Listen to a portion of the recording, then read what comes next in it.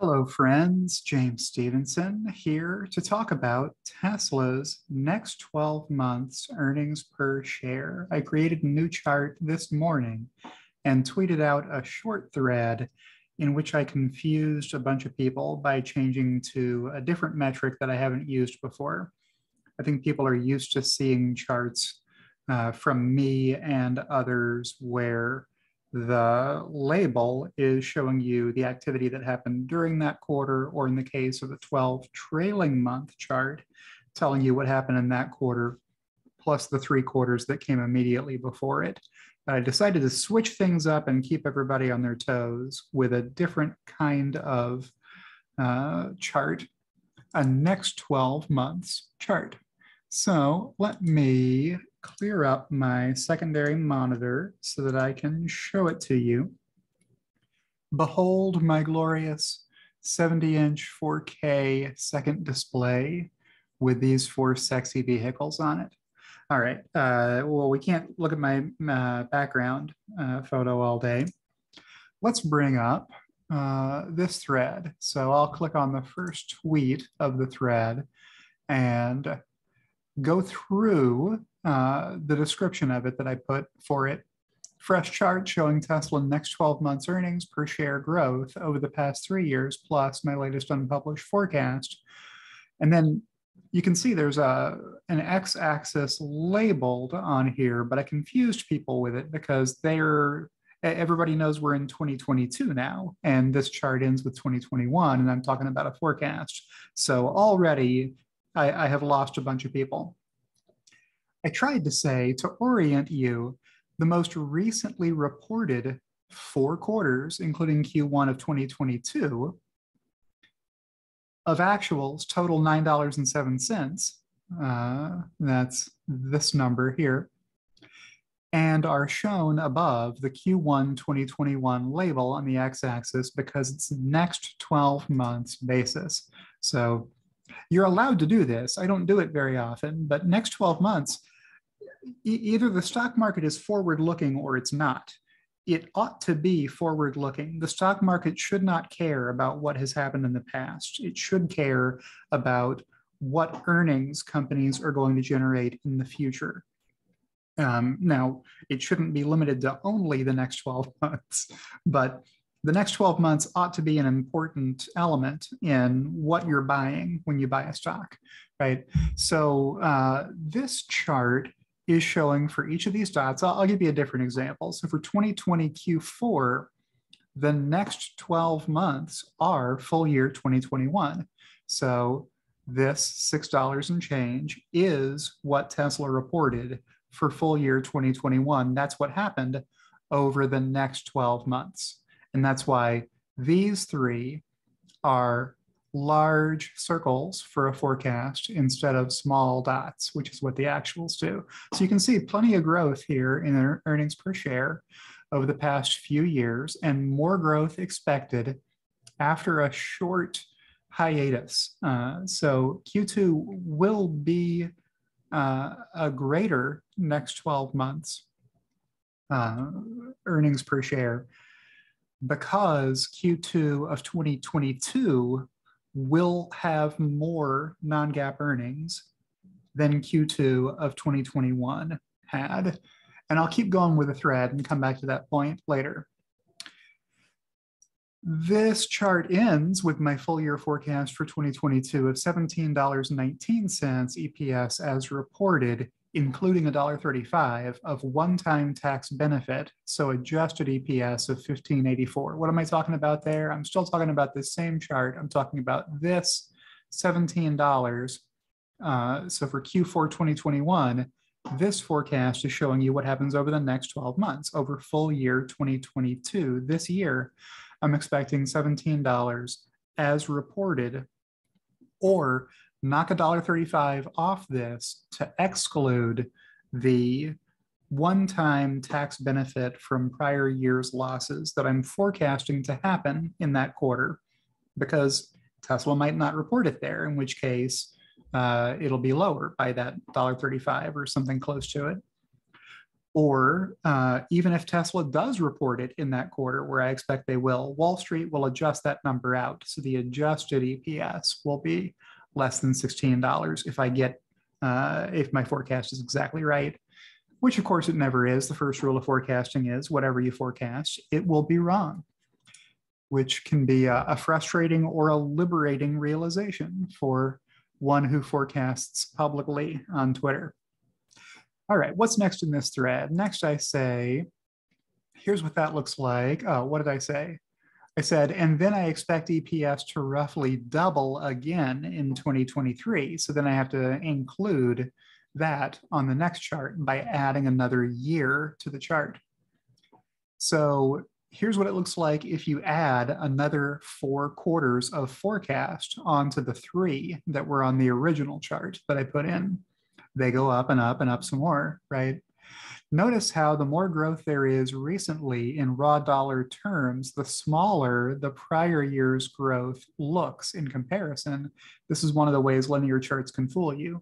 So what am I saying here? I'm saying, hey, these don't look like they're very big increases back here in 2019, 2020. They really were, though. They were big in percentage terms. So year over year, they were big. They just weren't as big as these dollar increases are, you know, $5 at a time worth of jumps here. You can do that when you're up above, you know, 20 bucks. It's really hard to do that when you're down here in the $1 or $2 territory, right? So there's a different way of visualizing this same data, which I show in the next tweet. Here's the same exact chart, but with the y-axis in logarithmic base 2 scale. Hypergrowth company at work, just a brief Q2 pause for Shanghai lockdowns, new factories ramping, layoff restructuring, Bitcoin impairment, then right back to pummeling Wall Street EPS expectations. So some of these are less than $1, so they don't even appear on the chart. On a log chart, you cannot put a negative number on a log chart. It doesn't work that way. Yeah, check it out. The slope here stays pretty consistent.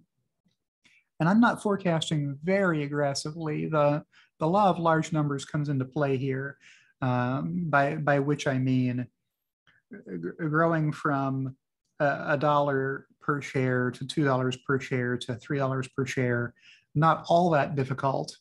But once you get past these, now you're talking about $64 per share, $128 per share, right? With just the next line of doubling, you can see on the log scale base 2, every one of these lines is double the one below it, right? So it gets to a point where it's really hard to maintain this logarithmic slope that Tesla has been advancing at. Now, maybe they'll keep it up longer than I think they can, but what I'm forecasting is still plenty of revenue and earnings growth for Tesla. So let me quickly bring up my Tesla earnings projection model. And if you're viewing this on a phone right now, I'm very sorry that you're not going to be able to see anything on here. But if you're viewing this YouTube video on a 4K television, you can see it exactly as well as I can. And hopefully if you're watching it on a high def television, you can still see it about as well as I do. I don't think it's going to be way too small. So just to orient you, this is the income statement portion of my detailed earnings forecast. And here is the next quarter Tesla will report, Q2 of 2022, here in the U column. So you can see the revenues that I'm forecasting for Tesla here, the cost of sales, the gross margin, some below the line expenses. So I'm forecasting $83 million worth of restructuring and other. This is where the layoffs are going to hit, as well as the Bitcoin impairment. And you've got some interest income, other expenses, blah, blah, blah. And there's the GAAP earnings, which is as Tesla reports. Then down the page a little further, I've got the non-GAAP earnings. So $2.5 billion is what I expect. That's a decrease sequentially from the prior quarter when there were $3.7 billion worth of non-GAAP earnings. But it's an increase versus almost any quarter that came before it. So it's less than the 3 quarters or the 2 quarters that came before it. But I expect a return to record-breaking numbers very quickly, and for these numbers to accelerate off into the distance. So there's the earnings, and here's the EPS. So $2.14 worth of EPS against a prior year $1.44. So that's 70 cents more. I think I said 60 cents in the thread. I should probably go correct that, as if anyone cares what I'm forecasting.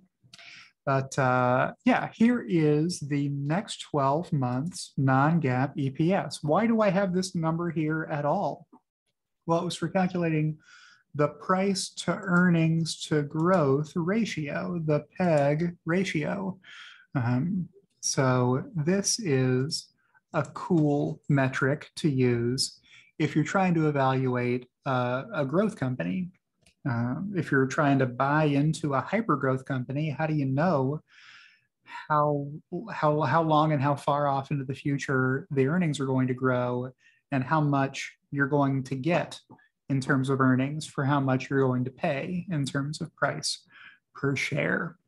So you want to compare that earnings growth rate, which is the G in that formula. You can see Tesla had some really nutty numbers back here, back when they were growing from 2 cents or 0 cents to a much higher number the following year. That really gives you crazy looking growth numbers. These seem to have settled down to only about 100%, 150% year over year earnings growth. So that's one of the numbers you need for that calculation. Then you've got your PE ratio, which you can calculate a couple of different ways. One of them is by non-GAAP earnings. One of them is by GAAP earnings. And then you've got a PE ratio versus your next 12 months GAAP earnings, which you can see the numbers for happening up here.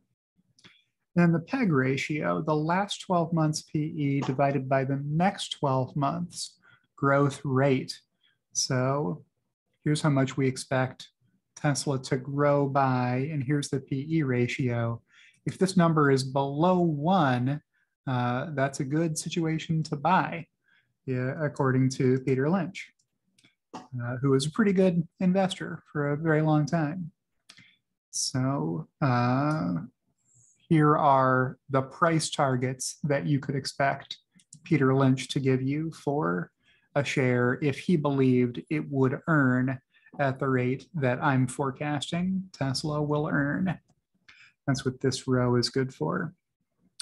All right, that's probably more information than I wanted to go through on this, but I hope you've enjoyed this video today on Tesla earnings growth, which I think is going to be a power to behold over the next year or two. If you've enjoyed this video, click the like button. If you're not subscribed to my channel already, why not subscribe? Or not, it's your life. And I will see you in the next one.